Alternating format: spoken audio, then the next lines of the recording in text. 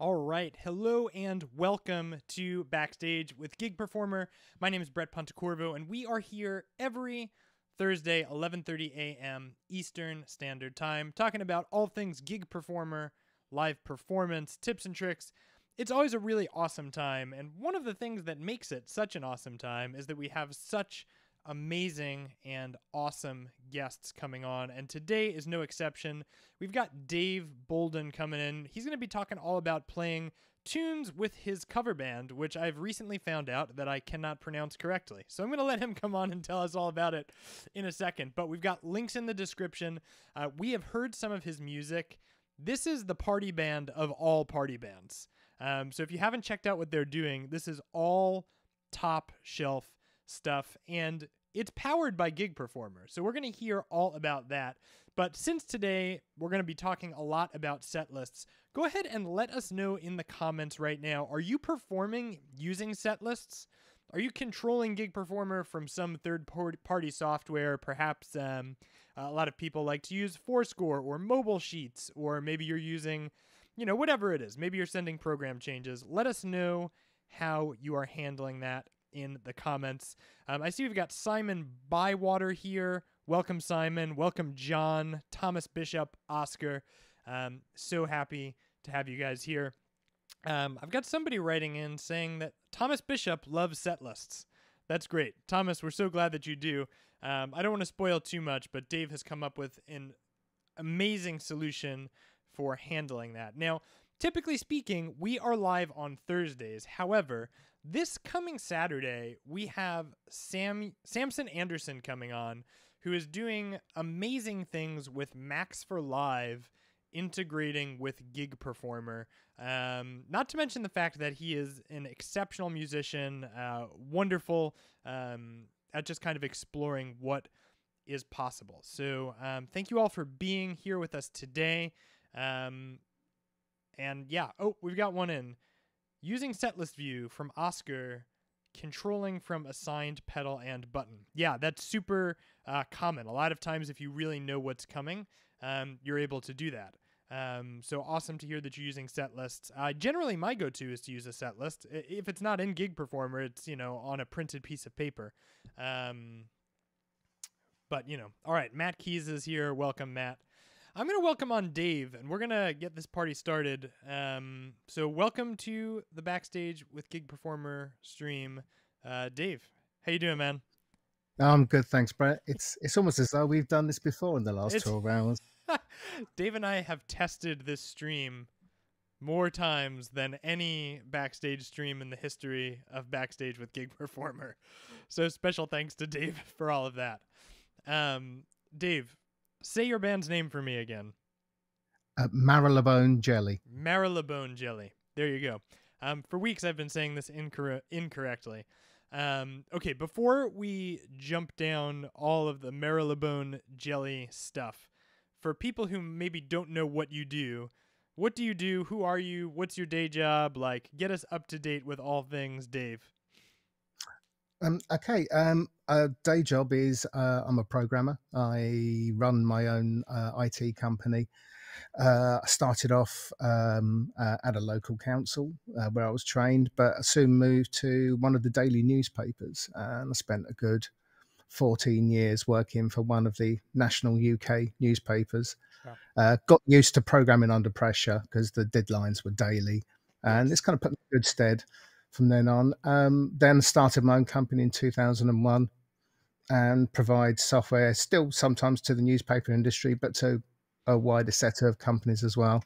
Moved into websites and stuff. But alongside that, I've always played music as almost like a second job. It's like one of those hobbies you get paid for. Yeah. Yeah, and Marylebone Jelly has found fantastic success. Yeah, we are busy. I mean, this year we're probably approaching 90 gigs for the year, which is it's a lot when you have day jobs, but we love what we do, and we do that. Yeah, congratulations. That's like a massive accomplishment. You guys should be super proud. Okay, so why do you think you're seeing the type of success you're seeing with your band?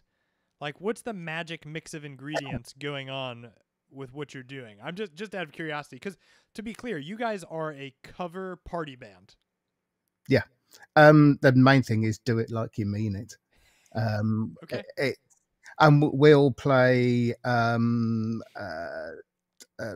Guns N' Roses, and then go straight into some Erasure, and we'll play both like we mean it.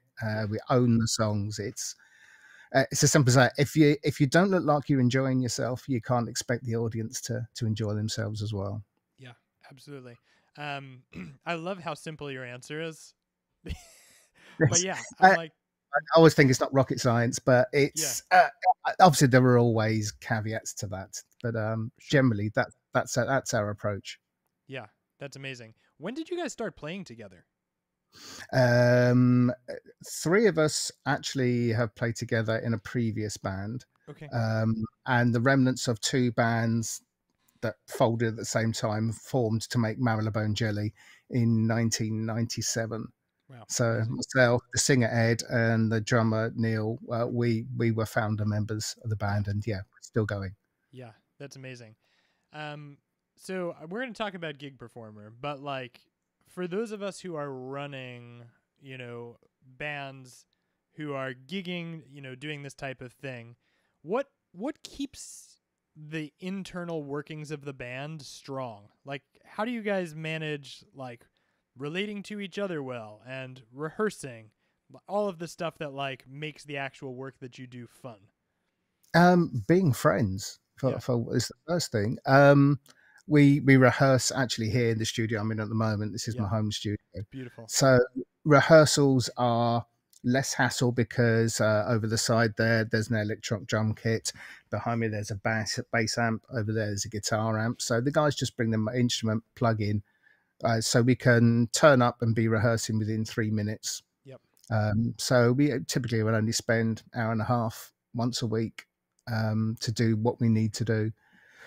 But really, it's communication between us. We all have our set jobs that we do. Our singer Ed is very good at promoting the band. He handles our Facebook account and bookings and dealing with the various festivals we play and things.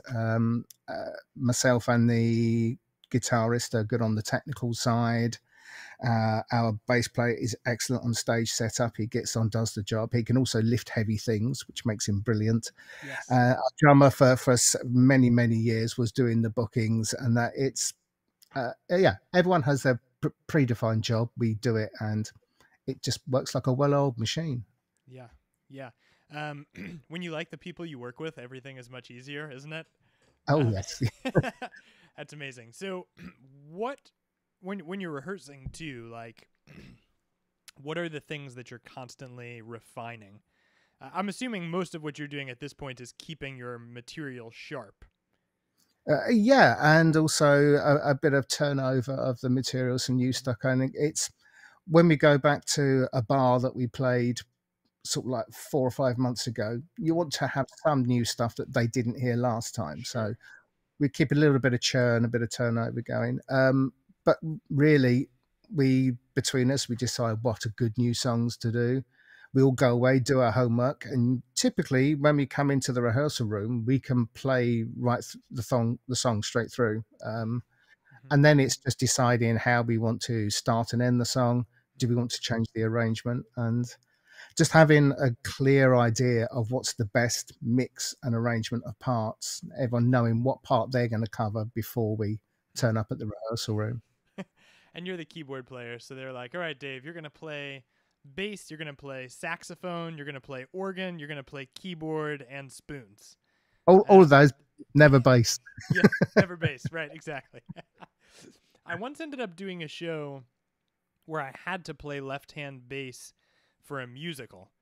Yeah. And it was like so much material that it was written in 3 staves.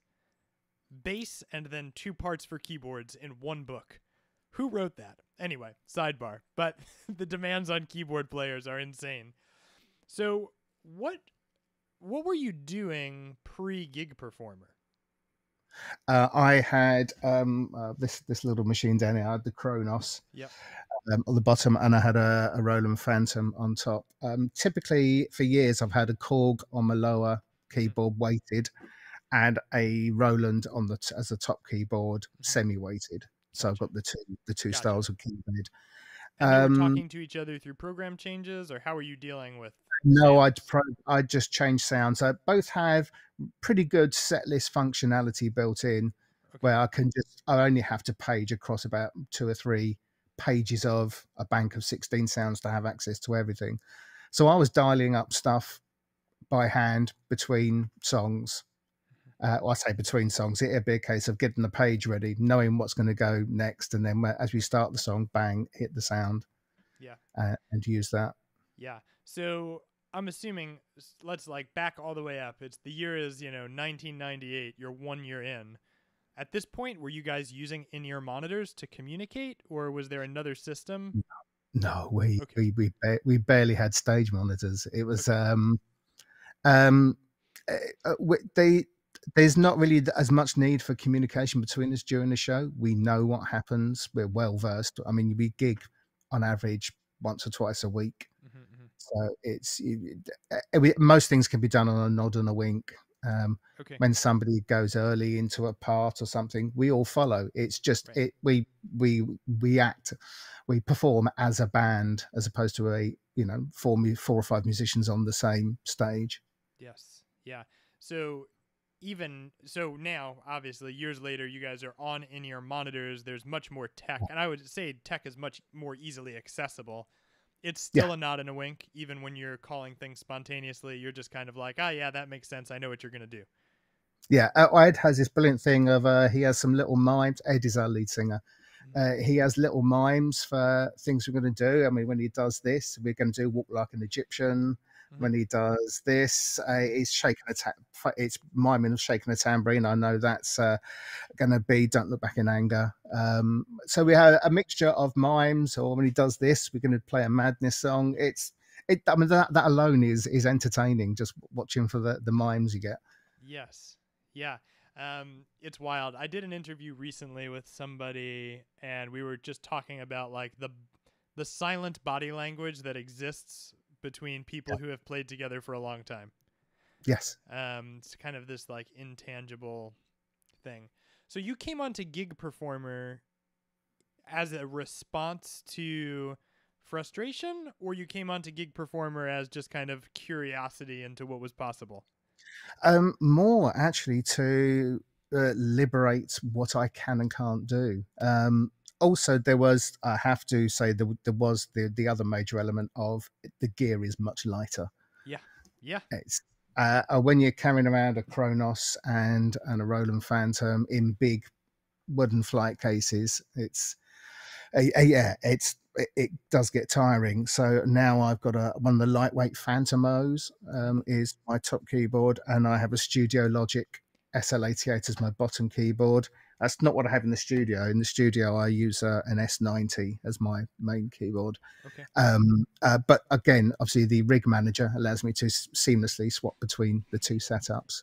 Yeah, we'll have to link to that in the description. Yeah, Rig Manager is just such a breath of fresh air for yeah, exactly yeah. this situation. So the gear was lighter. How did you hear about it? Um, I have looked at various different options for live hosts Yeah. for many years. I was one of the people who played around with Brainspawn Forte Okay. back Yep. in the day. I had a Muse Receptor for some while. Yes. Yep.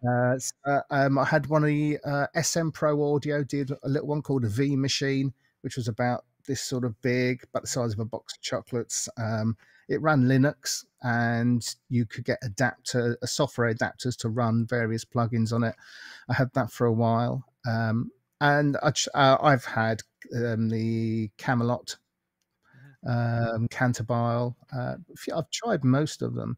Mhm. Um, I I actually came to Gig Performer through Plugin Alliance, Okay.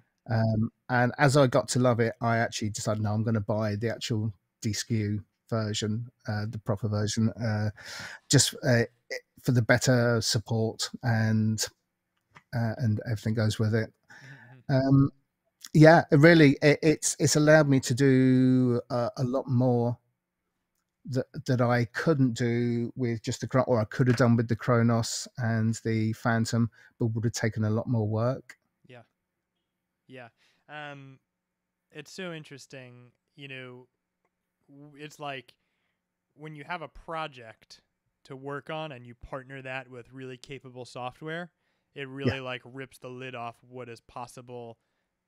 Whereas when you have really powerful software and no project. yeah.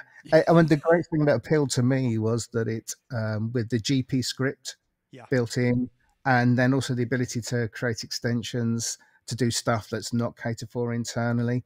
It appeals to me as a programmer because Yeah. I'm thinking, oh, I can make it do that just by pressing that button in the middle of a run or something.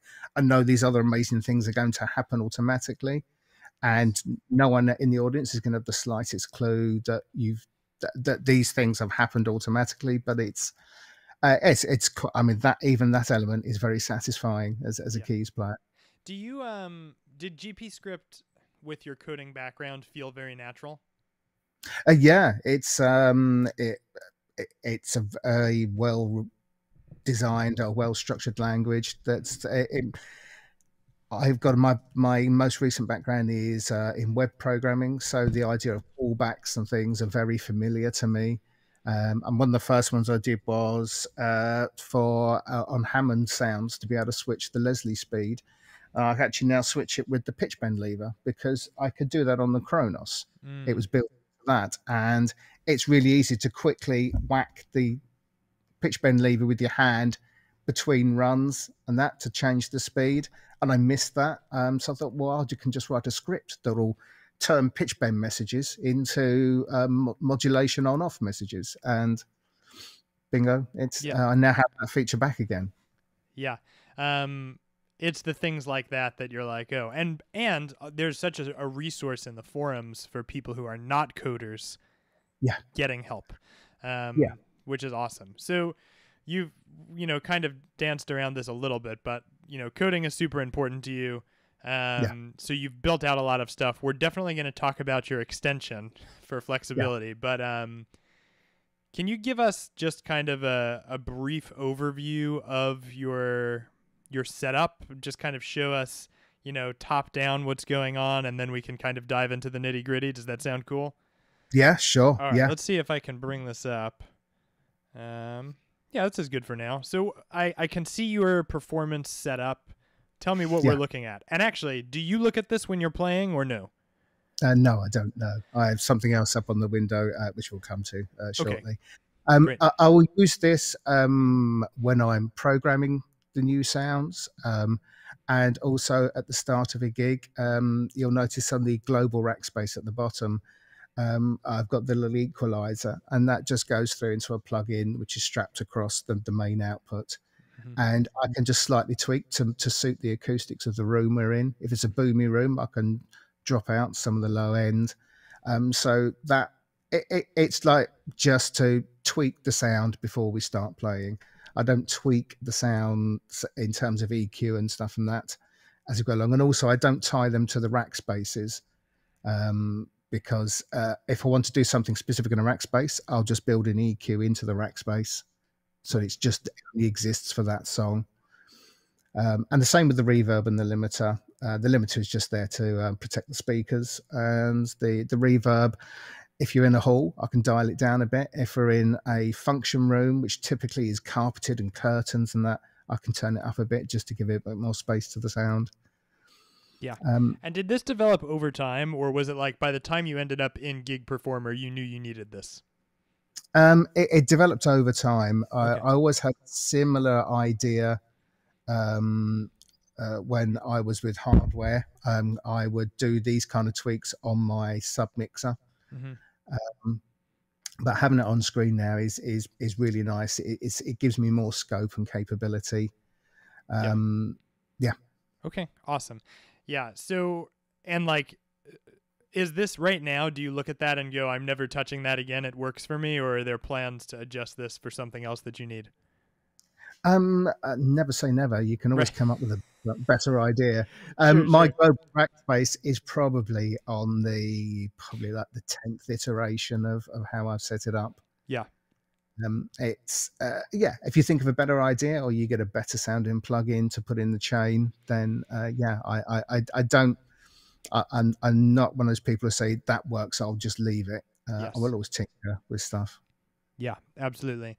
Okay, cool. So you start a gig, and you start here depending on what the room is. And I guess at this point, you probably know right away what needs to be tweaked just by looking at Yeah, the room. Yeah. yeah, yeah. Okay, cool. What else do you have going on here? Are you I assume you usually perform in setlist view, even though you're not using setlists. Correct. Yes, I Okay, have this view so that it interacts with the extension in the right way. gotcha. I always had the notion of having two keyboards, so even now they're kind of virtual, Hmm. which is why I have top and bottom mixers in the top panel there, Yep.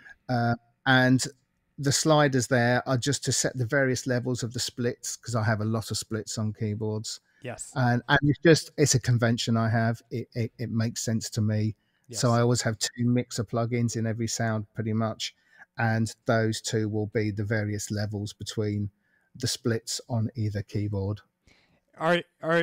Is this convention left over from being a Kronos user?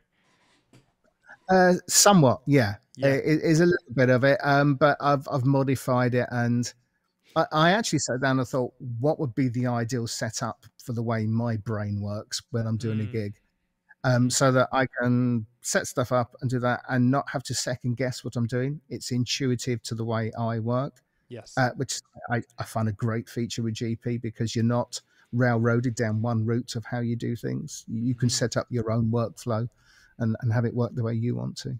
Yeah, absolutely. And do you kind of intuitively know what goes in what zone?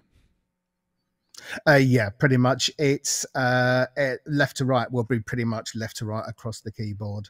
So, Gotcha. Gotcha. but I really only tweak that when I'm programming, not when I'm playing. Right, right, right. Makes a ton of sense. And the levels are usually, I'm assuming, set well enough that you're not needing to change individual levels at a gig. It's just overall things. No, I've got into a habit now of taking notes on my phone at the end of a gig. I remember back think that one wasn't quite right. That sound was a bit too quiet in the mix compared to the other splits. Mm-hmm. And the other guys in the band will give me feedback on that as well. So no, I couldn't hear that bit properly, and I tweak it. Obviously, it was all set on the Kronos. I was using it for 12 years nearly. Yes. So I'm getting to that point now where I'm getting the balances between sounds where I want it to be, but I'll always tweak after every gig if there's stuff that I think needs attention. Yeah. Yeah, absolutely. Okay. And when you move from song to song, your rack space, I assume, stays the same because you don't touch this during a performance. Obviously I use the seamless switching stuff, so I pretty much work on one rack space per song. Yep. Yep. For my setup. Yep. But you don't have like your front panel and your local rack spaces are not that important to your performance, I guess is what I'm getting at. No, and generally they all look the same. Some will have an extra item on.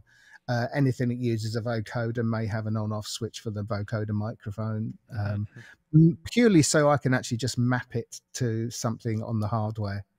Yes. And do you use a lot of controls? Like, are you a button pusher, knob turner when you're playing, or not so much? Not that much, to be honest. I think most of the things I do use will be on my drum pads. So sometimes I'll mute and unmute one part of a sound, just from one of the pads. I always have one of the buttons is the MIDI panic button. Yep. So if I do get in it's something, I get a stuck note or something, I've got a hardware button to push to clear all notes. Yep. Other than that, play and stop, A and B variations. That's about the only controls I use. Yeah, and you guys use no tracks, right? No. Yeah, no, it's everything all live. Yeah. So okay. even the arpeggiated stuff is live. Yeah. So which if you're watching right now and you haven't checked out this music, go back and realize it's all being generated live in real time. It's incredible what's happening. So how are you handling your arpeggiators? You're just playing the arpeggios, or you're having a way to reset the clock to stay in time with the drummer? Yeah, that. Okay. We have we obviously we know what the tempo of the song will be. Yeah. Our drummer is extremely good at hitting the right tempo from memory. Mm-hmm. So usually when we're doing something like Radio Gaga, he'll start the beat and I'll do the sequence bass, and I re-trigger every bar or every 2 bars just to correct any slight drift there might be. And yeah, it works. It's really effective. Like if Yeah. you're somewhere about the correct tempo and you're able to reset it and your drummer is pretty close, it actually works really well. Like it's a highly effective technique. The trick I find is to find the plugins that will re-trigger the clock when you do a note. Mm-hmm. Some will it won't re-trigger. It'll keep the same tempo clock cycle going. Yes. And it will drift no matter what. But usually it's just a matter of choosing the right latching mode. Yeah. What plugins do you recommend for that? I've recently gone to using Omnisphere for those kind of things. I was reluctant to put Omnisphere on, not because I don't like it. I absolutely adore it, but I always had the impression it was very CPU intensive. But now I've upgraded to version 2. It turns out it's not as intensive as I thought it was, and it runs absolutely fine, even on my little computer that I run GP on. Yes. So you're running on a Windows machine, and it is not a laptop though. It's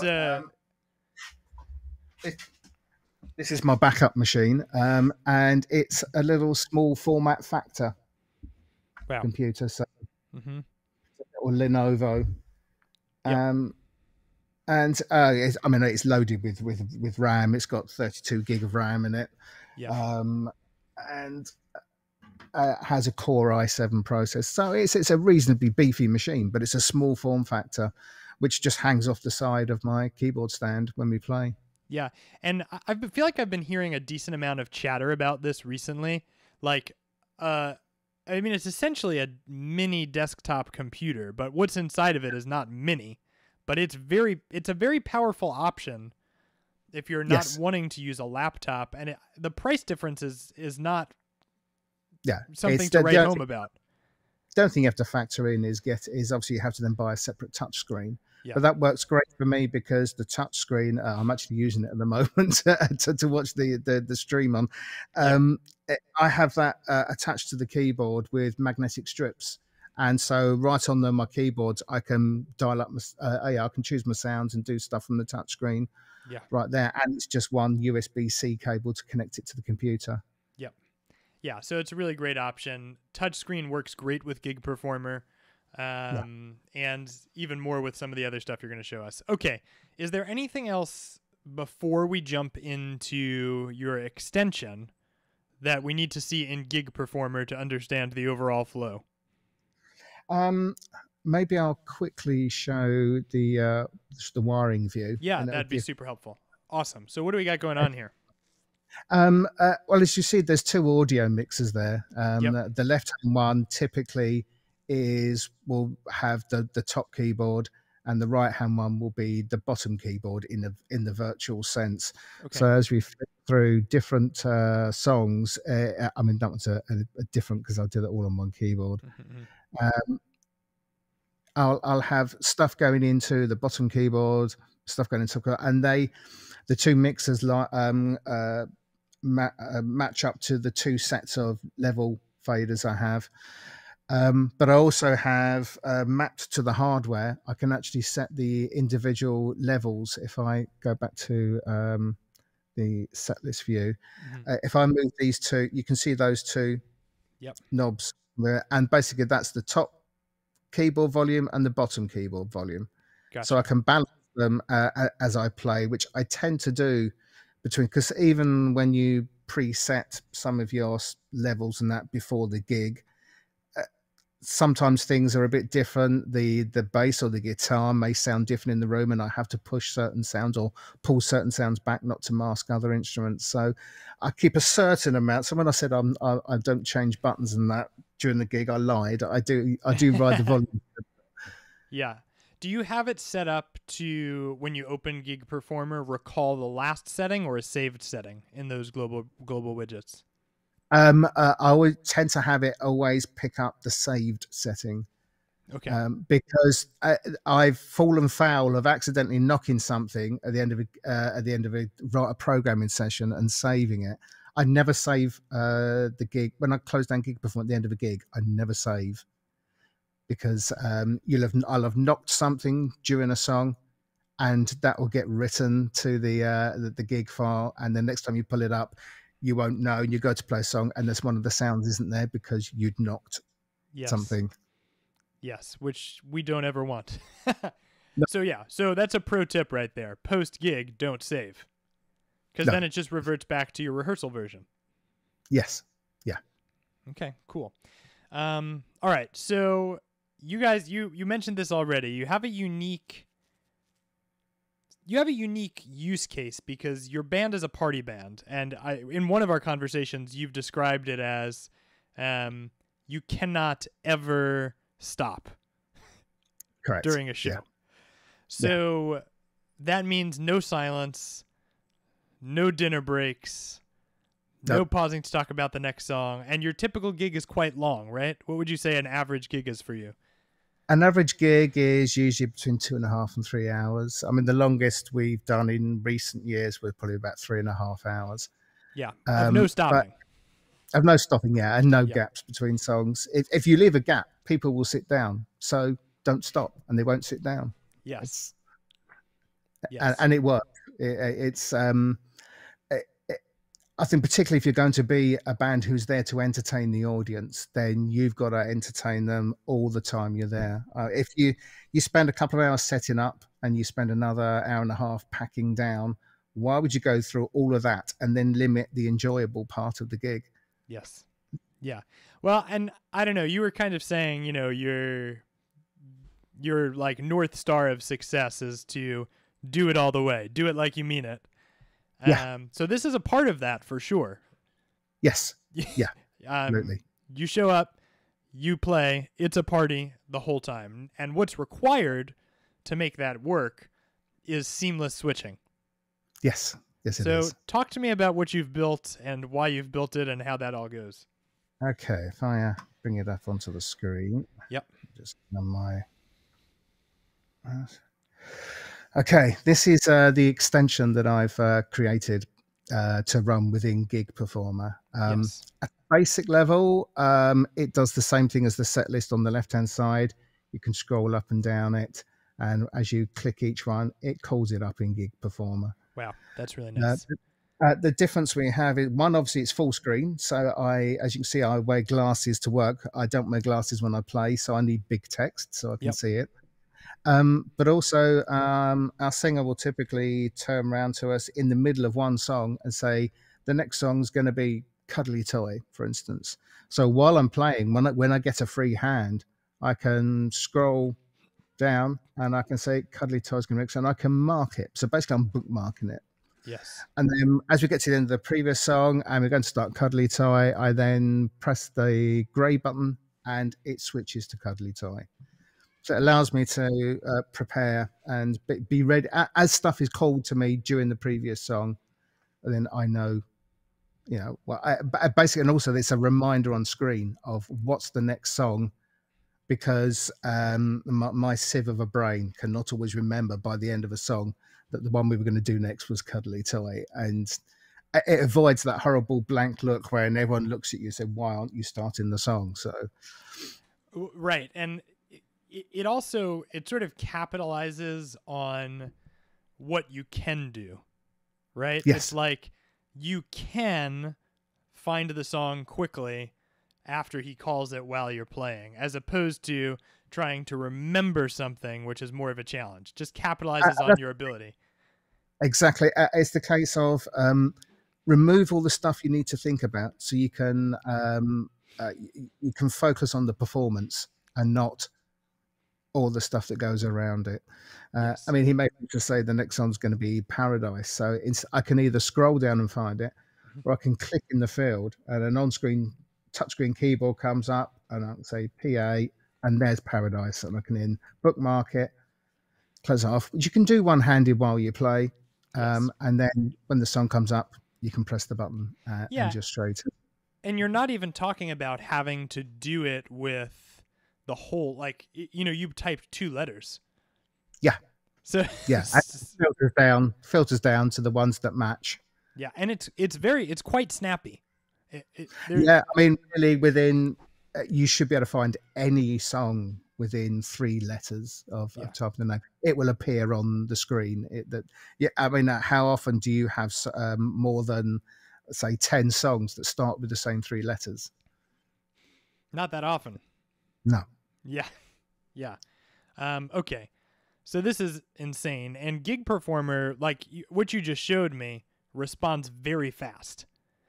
So, it's instantaneous. As it's crazy. I mean, it hooks straight into Gig Performer's API. So as you it's an instant. It becomes. I mean, effectively, it becomes part of Gig Performer. Right.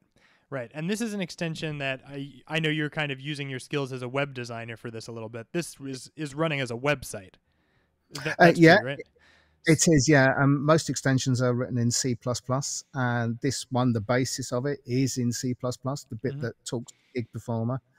It doesn't have to be. There are other options, but that's the main one. But for the display, all my well-rounded knowledge is with web pages. Yeah. So I wanted to be able to design a web page as the interface, but then it talks in C++ into Gig Performer. Yeah. So all this stuff I've done for years, these kind of UIs. Right.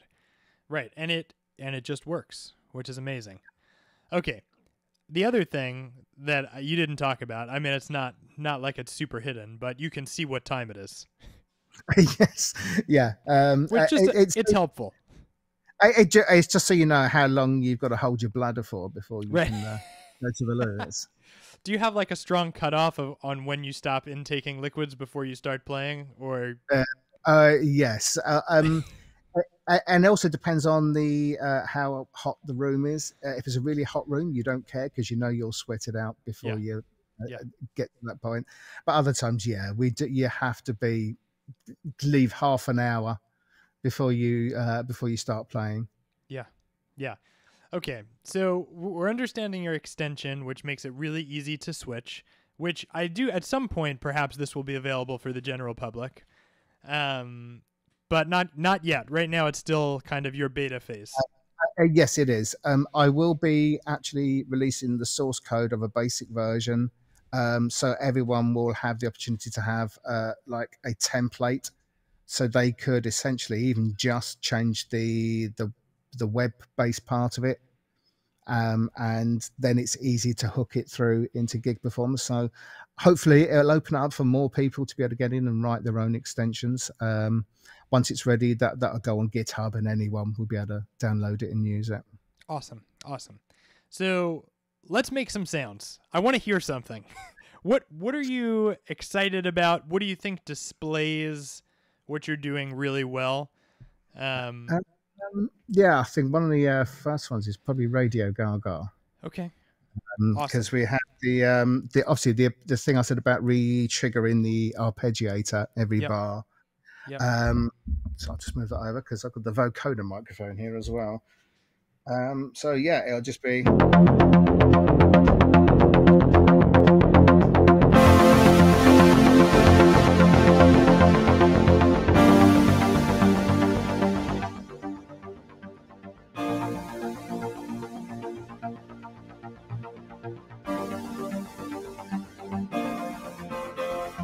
Radio.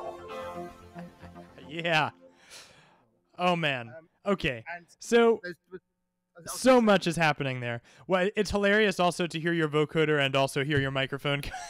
And trust me, it doesn't work like that when you do it live. Yeah. Okay, amazing. So what a fantastic, like, clear example of exactly what's possible. You're using, in this particular scenario, an arpeggiator, some sort of supersaw synth, plus a vocoder, all at the same time. And some piano in there as well. And piano. Can you show us the wiring for that? I can. So Omnisphere, that is doing the sequence bass part. And then, and I mean, I've got some extra mappings in there so that when we do the breakdown part, I can do this.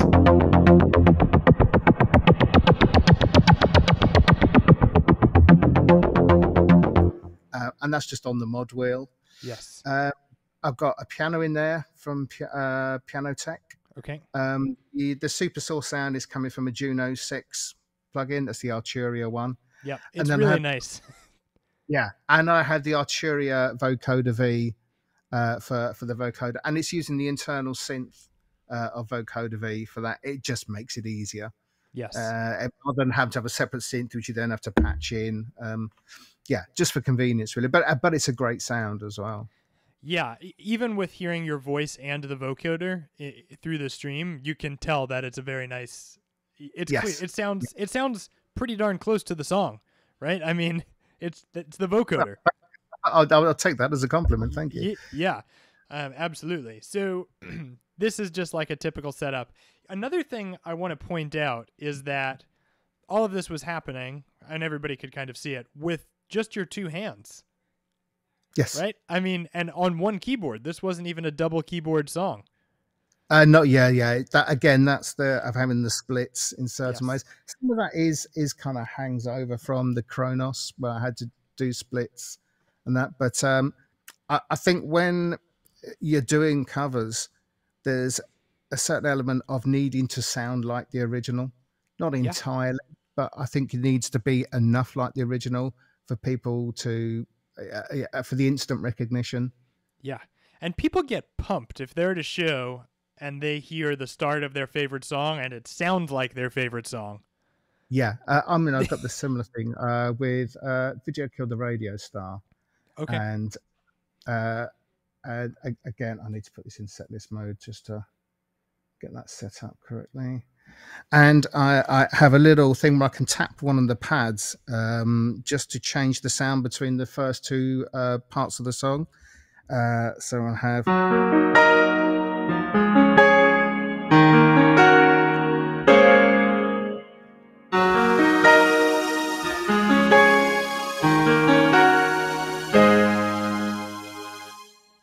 And when I tapped the pad, all it was actually doing was it's attached to a widget, and the widget blocks and unblocks MIDI on notes, which go to the string sound.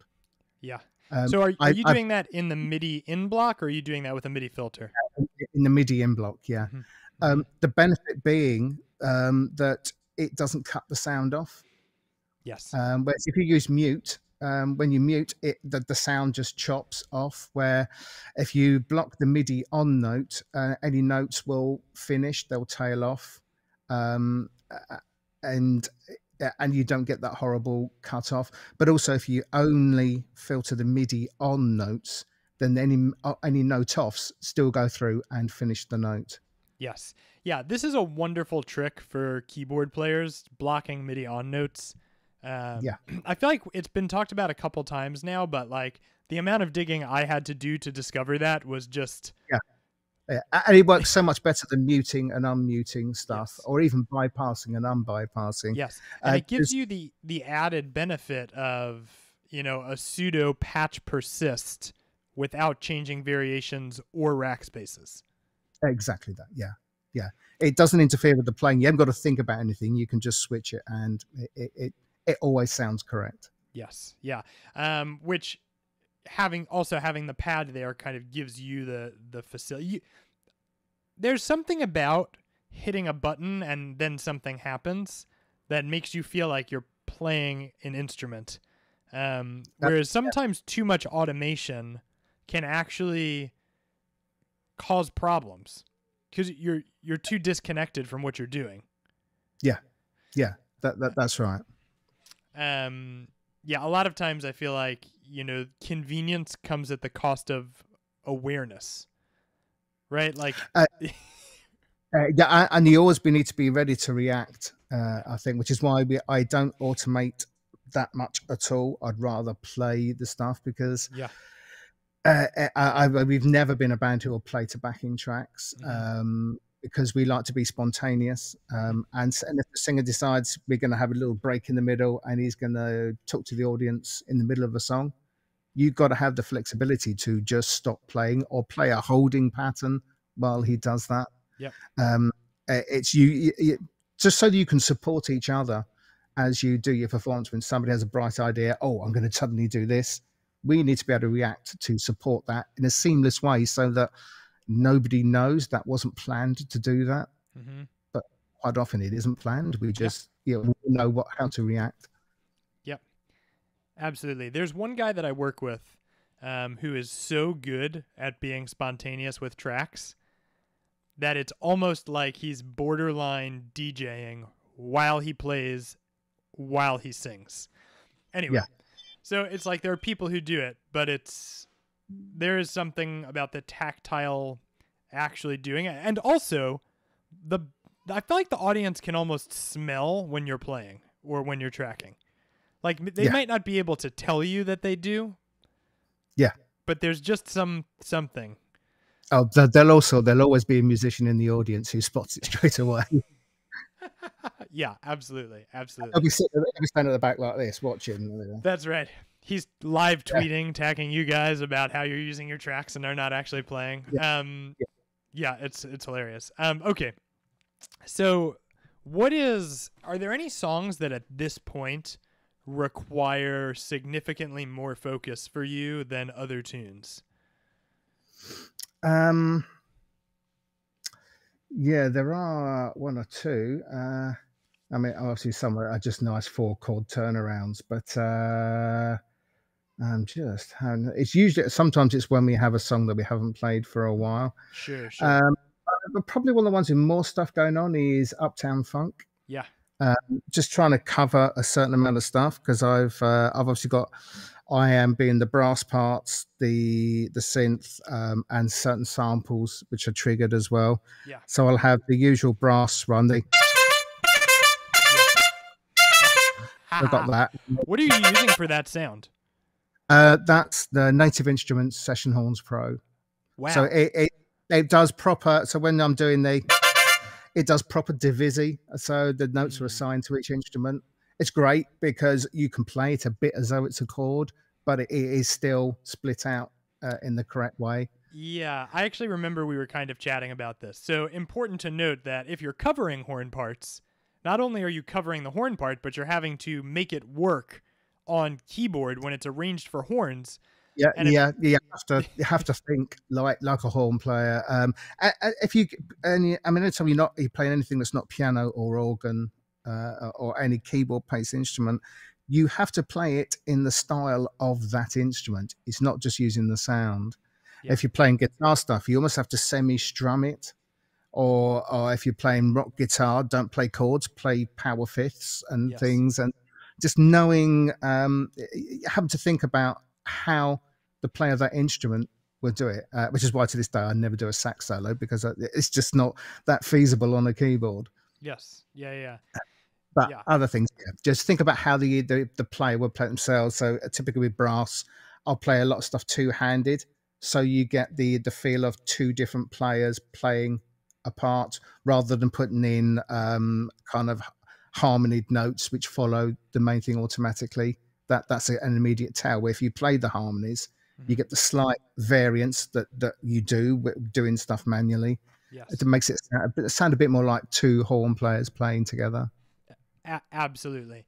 And these are pro tips here, right? Because you may not hear the one thing that you're doing, right? You might not hear that you're playing with two hands, and you might not hear that you're voicing the chords correctly, and you might not hear that you're strumming the guitar. But when you're doing all of those things, and again, it's thinking about the voicings as well, because if you're playing a strum sound, it's just a strum of the fretboard requires two hands to get the spread. Yes. That the strings are tuned to. If you Yes. play it as a chord, doesn't sound the same as a guitar chord because Yes. there are different notes. They're spread across the octaves in a very different way. Yes. Yep. Absolutely. Absolutely. Okay. So we're almost at an hour. So if you have questions for Dave, please put them in the comments because Dave is a master and has a lot of experience doing this. So all questions gig performer, all questions live performance. Dave is also great with gear. So if you have gear questions, let him know that as well. Are we missing anything? I know we talked a little bit about hardware. Do you use any of your custom hardware when you're playing with your band, or is that for all studio? Yeah, it's more studio based. The Okay. custom hardware. Okay. Yeah. Okay. Dave is also a secret hardware designer. I don't know that it's a secret, but he makes some pretty cool stuff. Here's the current project. Sure.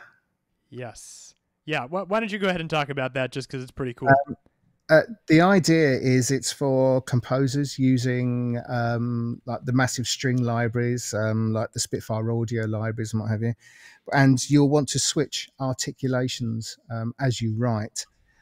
Typically, when you play, you'll be playing one hand if you're doing a string part, and then you'll be adding the expression with sliders. So the idea of this item is, get it right.